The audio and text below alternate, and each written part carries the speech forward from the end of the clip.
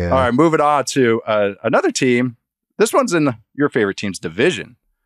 That is the New Orleans Saints. And this is the first one that makes me sad. I just keep looking at the Saints. I get a little bit excited. I really like Olave. Think he's a star. Ooh, Rashid Shaheed. Oh, Shaheed's good. He might have a little breakout year this year. Okay. So I got Kamara. Okay. I go through the world's most interesting tight end room. Then I look at the offensive line and I get sad. And I get happy. Really? You get happy. Yeah, I get sad. Oh, just because I knew this is the Trevor Penning experiment's going to dictate a lot in the season. A guy that they drafted at left tackle that was toolsy, supposed to be this, freaky guy, does not play anywhere close to his testing or strength. I was very low on him in the draft process, and kind of that another one that, let's go over our good draft takes on this show. But with Penning, they've tried to develop him. They put him as a 6th offensive lineman. That's like a good way to kind of get a young guy reps, especially a guy from an FCS school like he was.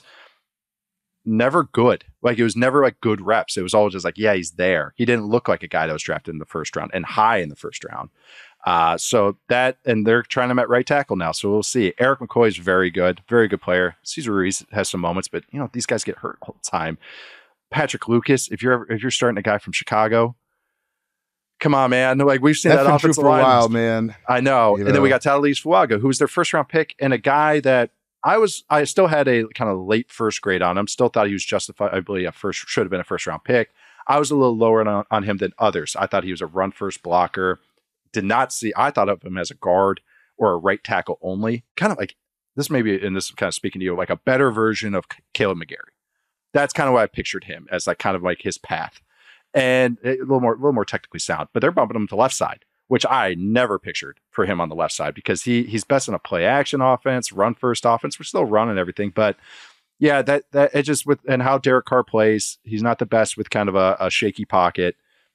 Yeah, an offense that could be exciting, could have some real moments. It also could go south quickly if they have one injury or any of these young guys don't play. Either of these young guys, I should say, play to the level that they should. So, why does this make you smile, Falcons fan?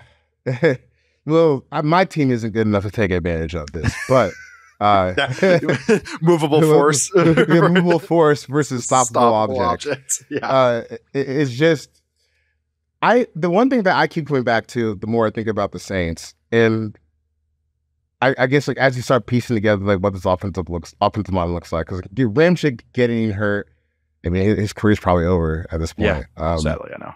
Sadly, they don't really seem to be equipped for this moment that they knew was coming.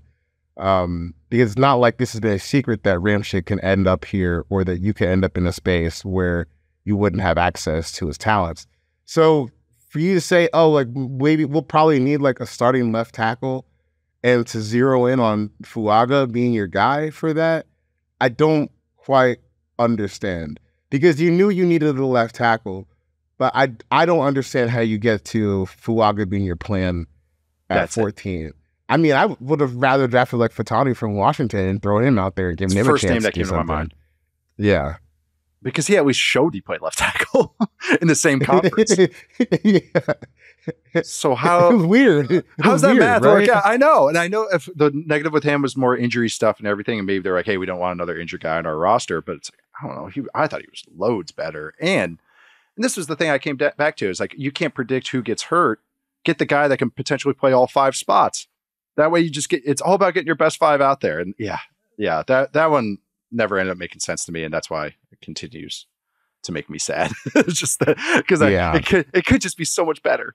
And I even like the offense coordinator a little bit better just because it's not Carmichael. Even though I do also go to your Carmichael, dude. What finesse Hall of Famer. That guy sat there for 20 years and everyone's like, what do you do? And then when he finally gets a chance to call the plays, everyone's like, okay, we see why you never called plays. That was why nobody never hired you to be the head coach. he was Drew Brees' quarterback coach for like 15 years. It's like, what do you even coach Drew Brees on? Right. I was around a coach in Atlanta, and he was complaining about the guys that he had, justifiably actually at his position. I will give him that. But then I remember one of the pro scouts going like, hey dude, you were coaching Tony Gonzalez for the last 4 years. Your life was easy. You should like just because you have to work again. Like this, and it always stuck with me. It was like some of these coaches get so spoiled, and they're like, "Oh shoot, I have rookies.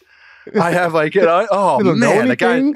Yeah, I have to actually do my title now. Yeah. So sometimes you get those nice vets, and it's great. Josh McDaniels. Where's the rest of these guys? Where's Tom? Well, I can't do this. Don't make it all stories, but that was they said the Bill O'Brien's downsized. He thinks everyone's Tom Brady. And there you go. So he like coaches them like that. Like, why don't you understand this third down concept and how to like do? And everyone's just like, what? Yeah, because I'm not Tom Brady. To the savant. Yeah, all this. All right. Well, those are the first ones that made us sad. We're going to take a quick minute to take a break, and then we're going to talk about some more that make us maybe even sadder, or maybe just some rants that we want to go on.